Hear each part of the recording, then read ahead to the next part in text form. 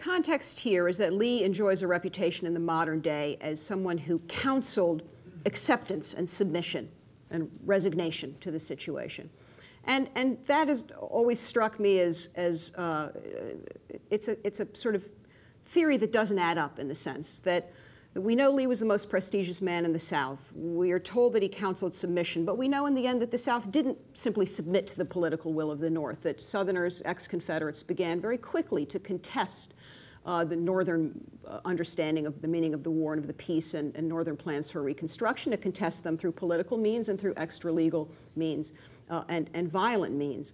And what I found is that in the eyes of Confederates, Lee was not a symbol of submission. He was a symbol of a kind of unbowed pride and a kind of measured defiance. So Grant leaves us a very long memoir in which he tells us what he was thinking at the moment of the surrender. Lee never leaves such a memoir. Lee will live for only 5 years after the surrender. But we do have these sources. We have Lee's exchange of letters with Grant, in which again and again he uses this word, sort of restoration, to conjure his notion of a just peace. We have Lee's farewell address. We know he requested of Grant that each Confederate soldier be given a printed parole pass as a kind of form of immunity from reprisal. We have Lee's interview, about which to which I'll turn in just a moment. We have Lee's testimony before a congressional committee looking into conditions in the South in February of 1866. We have letters Lee wrote in the post-war period.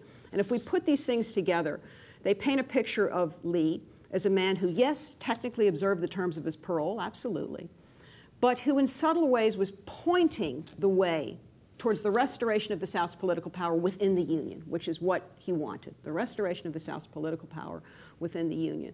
And this is the note he strikes in this interview with a New York reporter just a few weeks after the surrender.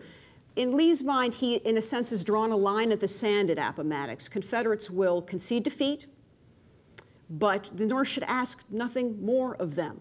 And he issues a kind of warning. He says, if there are radical measures, if there are punitive measures, then we'll renew the fight.